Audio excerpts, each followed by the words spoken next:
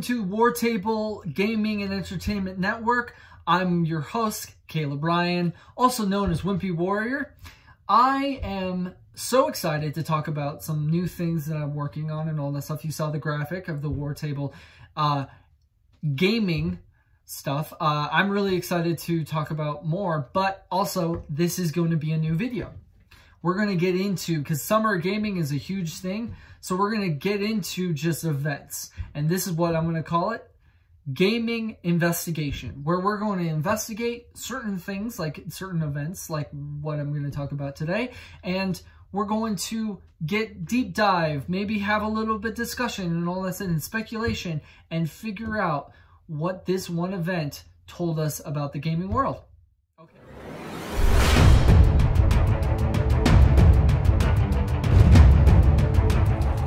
Destiny 2. Destiny 2, Bungie was really excited to announce a amazing press release of information and all that stuff. They talked about big video podcast kind of look, and it was really interesting to see this press conference. It was really nice. It was all very beautiful. And then we got into what is going on in this world right now. We got a really beautiful 8-minute count of George Floyd, and so that was very beautiful that Bungie was able to do that and really tell their voice and all that stuff. So that's really great. And then we got into Destiny 2, and so Destiny 2 is coming back in a different way, and I'm really excited to talk about it. So let's talk about it. Destiny 2. First, Bungie came in and talked about how COVID-19 is really affecting them and all that stuff, but they're still going to do it. And so Season of Arrival just arrived actually today. So I played it 2 hours with it, and it's really fun, but it's also a prelude to what's coming in 2020. September 22nd, 2020, we're going to get our first expansion of Destiny 2. No Destiny 3, no anything. We're going to keep going on Destiny 2. And that's really exciting to see Bungie really committing to the next gen, but also committing into what Destiny is and what they love in Destiny. Now that they're gone from Activision, they're able to do one step forward into their Destiny campaign, and maybe we can actually see some really cool stories, and maybe we'll finally see some new races. Who knows? But like, I'm really excited to see what Destiny is going to do. So let's get started by first talking about Destiny 2 Beyond Light, the new expansion that's coming out September 22nd, 2020. Is the next expansion for Destiny 2 will be released and will allow players to veneer to Europa. A new planet, a new place, Europa, the snow planet by moon of Jupiter. Really excited to see Guardians will be able to brave the unrelenting glacial frontier, infiltrate the golden age of Braytech facility, and uncover the secrets that lie deep under the ancient ice. Really exciting to see this. I'm really excited to get into a lot of what Destiny 2 and Destiny really got me involved is I love the lore. I love how they took it from 2015 and they took all of that. I think it might be 2013, but they took all of that and said, hey, we're going to make this new world. Bungie left Halo, and now 343 has Halo. So Bungie knows space, and it was so interesting to see how Destiny really worked. It worked. It was so much fun, but it had a really short story, but very interesting story. And then we get into the Stranger, and we know things. We start seeing expansions. We start seeing all of that stuff, and we're like, wow, this is really fun. And then when Destiny 2 hit, campaign all the way, and the Cabal, and all of that stuff, and the Traveler, and I'm not going to tell you a lot of the Destiny 2 because you should play it. But then they got into really what they were supposed to be. They were an MMO, they're this, but they are Bungie working on an awesome game that's evolving, is keep on working, you know? And yeah, they made some mistakes in the end. They made the AI weird and all that stuff. But they're fixing that. And that's what's so interesting about Destiny, that I'm really excited to see and go back to Destiny, because I walked away from it. I walked away from it after understanding, okay, I finished it, I platinumed it, we're done. But this is so interesting about what Destiny 2 is doing, is that Bungie is kind of going back to, hey, we don't care anymore. We're going to make the best evolving world ever. And so that's what they did. They made an event.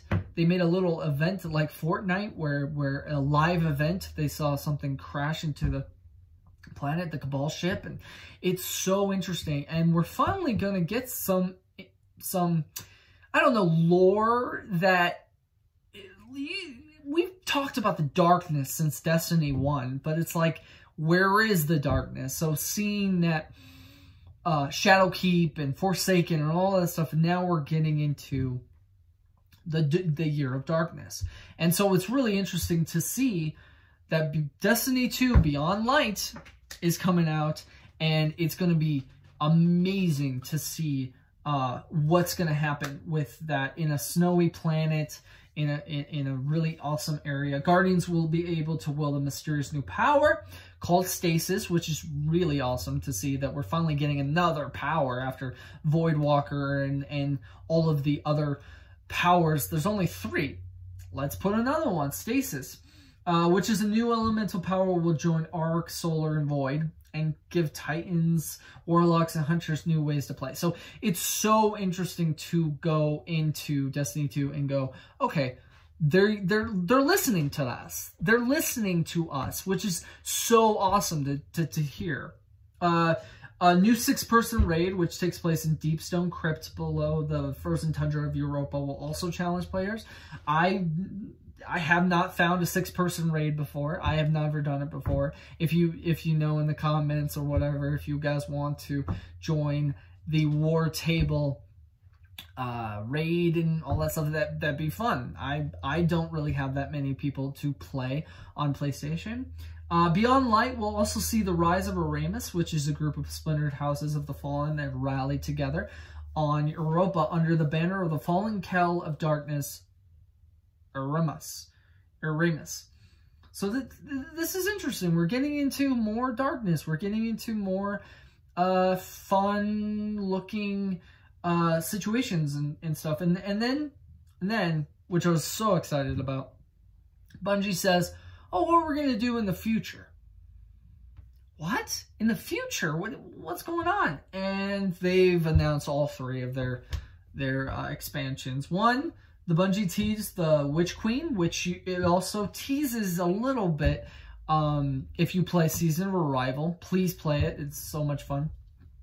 The Witch Queen and Lightfall. And so 2021 is going to be with the Witch Queen, which is also the sister of Oryx, the Fallen King. So it's going to be interesting to see how that works and all that stuff. And then 2022, Lightfall, which is kind of, they kind of said it was going to be kind of like a let's put them all together. Let's put all of these things together, which makes it look like it's the end game for Destiny 2. So it's really interesting to see what's going on. So it's really, I'm excited. I am so excited to see the darkness coming back, all of this stuff with the secrets of the darkness, and is the darkness a new race? Who knows? We don't know, but I want a new race. I want new locations. I want all of that stuff. So let us begin with this speculation. My speculation is that it might be we finally get a new race. I hope we get a new race, because the problem with the enemies is that Fallen, Hive, and Vex are the 3 enemies, 3 enemy types, and they all play the same, and they all of that stuff. It's great that happens. And then the Taken was great, but the Taken was taking from them. So it's like, Come on, let's get the Fallen, let's get the Vex, let's not go there. Now let's go to somewhere new. I would love to fight the EXO. Like, that'd be interesting. What if the EXO were villains or whatever? Or what about the... I mean, the Awoken were villains, but why the Awoken? It's so interesting to see. I really want Bungie to really think about that. And also, Bungie is really thinking about keeping old content to vault and putting new content, but then taking that vault and putting a little beautiful upgrade to it. It's going to be fun to see how Bungie is going to do, because this is there now. This is theirs. This is not Activision's. There's no Destiny 3. This is them. And I'm really excited to see how all of them are going to work together to make a good experience, because I'm starting to love it again. And Destiny, I played when I was when I was playing in 2013 after I graduated high school, and I played it on my Xbox all the time, and I love Destiny, but it was getting old with the multiplayer stuff, and I was like not excited for that, and I already got told by some other people that were like, you need gun skills, and I went, oh, okay, well, I don't like the community. But then I love how it's changed, it's evolved, and it makes me go, okay, I downloaded it yesterday. I played this season of Arrival, playing other Forsaken stuff I missed, or Shadowkeep, and I'm loving it because it's new, it's different, it's evolving. This is the first game that I would say it's not like Anthem, it's not like it's like World of Warcraft, actually, because it's evolving, it is doing expansions, it is keeping their community up, and it's really awesome to see that community. I wish I could get more into that community, but it is a fun game, and it's a very fun first-person shooter. I love shooting in that game. I love playing the powers of that game. I'm a hunter. I'm a hunter. I'm a hunter, and then I sometimes play warlock. Sometimes. Man, this is what Bungie needs to do. I love how Bungie is doing this. It's gonna be great. It's gonna be great. This investment toward an amazing game. I'm so proud of them, but they've made mistakes, but they are really listening to the community, and I'm really excited to see how they're gonna go with this. So let's talk about this season. Let's talk about this season when I downloaded Destiny 2. I played a little prologue, a little bit, and then it got me into a prelude of knowing what Eris Morn is doing, figuring out who the Witch Queen is. Don't know, really. But there was a little bit of a tease there. There was a prelude. It really had this the seed that has something to do with a big tree and all that stuff. Again, all of this stuff is awesome. This lore, I'm excited to read it. I've only played 2 hours, so I'm really excited to get back into it. The AI is beautiful. Like, they changed it again. They didn't need to, but they changed it again, and it's so awesome. It's like the maps and the quests are in there, and I'm really excited to do that, because I'm that kind of guy. I love seeing my quests here and all that stuff. So it's so interesting to see how Bungie is going to go and evolve in 2021, 2022. It's really exciting. But let's talk about the next season. So, Season of Arrival just came out today. It was also detailed, and you have a Dark Omen entering the system, and we'll have Guardians searching for answers under the shadow of the mysterious pyramid ship. So there's these big pyramid ships. Again, I didn't play Shadowkeep. I'm going to now. These pyramid ships are really starting to... It's crazy. It's awesome. But those pyramid ships were also teased in Destiny 2's last campaign, or in the campaign. So it's interesting to see what those those mysterious pyramids. I say interesting a lot, man. The new season activities begin today. So the launch of a new dungeon. So this dungeon, Prophecy, beautiful. Oh my gosh, the map is out of this world. I'm telling you, it looks like Control. It looks like a cool, like, psychedelic looking. It's so beautiful to see that Destiny 2 is kind of evolving in the way of, I don't care about Activision. I care about their vision. Their vision. It's their vision, and it's so awesome to see their vision is starting to calculate and starting to work, and it coincide and connect to us. It's so awesome to see. So Prophecy will be available for all Destiny 2 players, not just the people with the seasons. By completing Prophecy, Guardians can unlock the new Dado Foundry armor and reprise trials of 9 armor sets.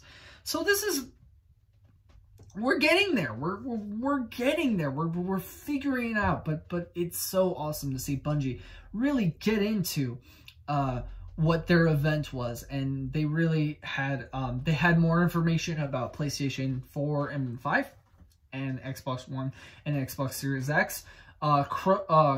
It's not going to be cross-gen, but it's going to be cross-generation. So PS4, if you have all of the PS4 stuff, it's going to go into your PS5 for free. If you have all of the Xbox One, it's going to go all to the Xbox Series X for free. This is starting to be interesting because PlayStation hasn't announced anything, but it looks like PlayStation is going to be working on the same thing as smart delivery for Xbox. So it's going to be interesting to see. Smart delivery is Xbox thing. PS5 is probably just going to be like next gen, whatever. Like it's interesting to see smart delivery has been an issue, like a question mark, and so it's interesting to. I say interesting a lot, man. I'm excited, and this is what I'm having is an intensive investigation toward Destiny 2, a live event that happened yesterday. So thanks so much for listening, guys. That is it for the big investigation in gaming. I'm going to have more of this. It's going to be a gaming event investigation where we just get into this one event and get into it. And what we're going to be talking about on Thursday is that PS5 event. So it's going to be awesome to see this. So thank you so much for listening. And please subscribe. Please comment. Please let me know you're there. You're listening. I'm really excited to do this, and I'm starting to get graphics, and I'm starting to get all of this stuff. So it's starting, and it's great. So please like and subscribe. Thank you so much for watching War Table Gaming Podcast. But thank you so much for watching the Gaming Investigation Podcast. I am really excited to start doing more of these. So have a great day, and Guardians Unite.